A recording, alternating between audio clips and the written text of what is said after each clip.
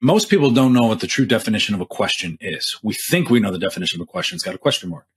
But a real question is a request for information where you legitimately do not know the answer. Yes. And that is, we think we're asking questions, but we're not. We're just passing judgments or making assumptions in the form of a question.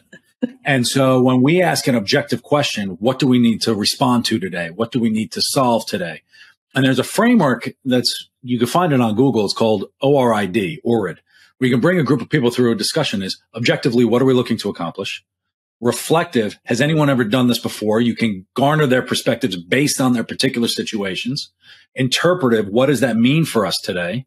And then decisional, what are our decisions coming out of here? So if you follow these, there is no judgment in any of these questions.